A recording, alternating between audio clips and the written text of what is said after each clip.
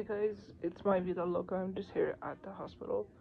I was at work and I was just feeling a bunch of sharp back pain and it went down my leg. I've been feeling that since I started working. It's only been like 3 days. But I usually have back pain, but not to this extent.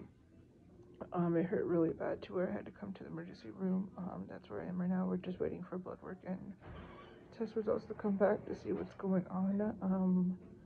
We couldn't pinpoint the baby's heartbeat because she keeps moving too much. So they're just checking to see if I'm having contractions of any sort. Also, yeah, we're just waiting for results to come back in. So yeah. Hey guys, so they just came and checked my cervix and it's still closed, and I'm still waiting forever in the ER. It's the only thing I hate about it. It takes like 5 hours being here. She did to come check my cervix and it's still closed, but nothing about the results yet. So I'll keep in touch. Hey guys, so I guess it was just an infection.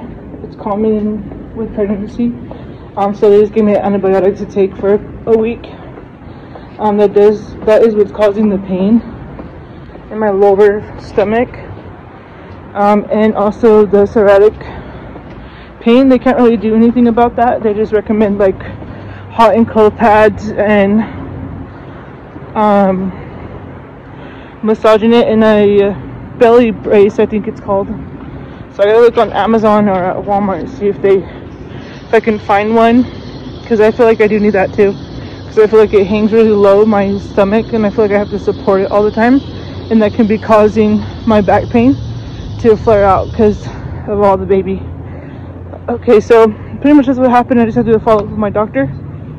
I'm glad nothing else happened, and that was it, because I was scared I was going to go into preterm labor, because it felt like that because of the pain. Because you know how when you have contractions, it's lower back pain, down your leg, contractions underneath your stomach. So I had got all of those, so I just felt like I was going into it. So yeah, I'm just gonna go stop by CVS and get the prescription. And now the hospital, I guess they check you every time you go in. They'll ask you questions and take your temperature and give you a sticker. Sorry. I really hate emergency rooms. It's like every hospital I go to, the emergency room takes like 6 hours to be seen.